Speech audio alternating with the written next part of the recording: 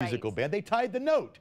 Natalie was born in Louisville, Kentucky. I worked there for 12 years. We both love the Derby City. So we're getting in the spirit of the Kentucky Derby with John and the good folks at Ocean Prime and the Tech Center. Good to see you. Good morning. Our camera guy there, Dave, does a great call to the post. Would you like to do your call to the post? Not gonna. He left his bugle at home. But of course, beyond the pomp and the circumstance, it's all about the mint julep. You know this if you've been there. You're gonna do a little version, a modern version of it. What are you gonna do? I am. This is our version of the mint julep. Okay. Featuring Old Forester bourbon, Di Serono, Angostura bitters, and mint, of course, over crushed ice. All right, so I know there's a lot of muddling going on. Every mint julep I've ever had involves muddling.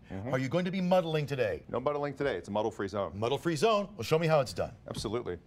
So we're going to start with a little bit of Old Forester bourbon, 2 ounces to be exact. There you go.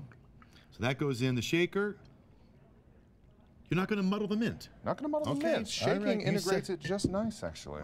So then the Di Serono. A little Di Serono, 1/4 ounce of the Di Serono. It's so expensive I can't even pronounce it. In it goes. All right, and then you have some simple syrup A little too, simple right? syrup, absolutely. That's going to be the third element. That's pretty simple. Very simple. That's why they call it simple syrup. All right. Syrupy too. In goes the... Actually. And a little bit bitters. Angostura bitters. Bitters, named after our camera guy, Dave, as a matter of fact. Nice. In goes the ice. I met a couple of bitters in my life. Yeah, so have I. And then now, instead of muddling, you're going to shake. A little shake, absolutely. To give it a vigorous shake with the mint sprigs. Yeah, just some mints in there.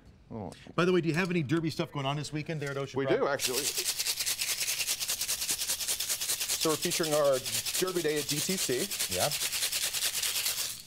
Featuring the game in the race in our lounge. So you can watch there while you're enjoying a mint julep. Absolutely. All right. 4 TVs, wide open floor plan.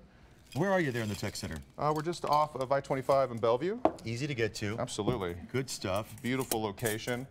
Open floor plan, beautiful decor, inspired by the great outdoors. And boom, away we go. Right. You did it again, John. Right. By the way, you look like you belong at the Derby, I gotta say. You're a very sharp-dressed guy. I left my hat in the Jeep, though. That's unfortunate. And your bow tie. My Cheers goodness. to you, John. Put the mint on there. Little mint salute powdered sugar as all well. of the jockeys and the horses. Oh, a little powdered sugar on top. Check out Ocean Prime this weekend if you want to enjoy the Derby on the TV and the drinks in your hand. What do you think, Natalie? Should I bring it in to you since you're a Louisville girl? Yeah, that's so pretty. All right, bring it in now. Sugar on the mint, really pretty.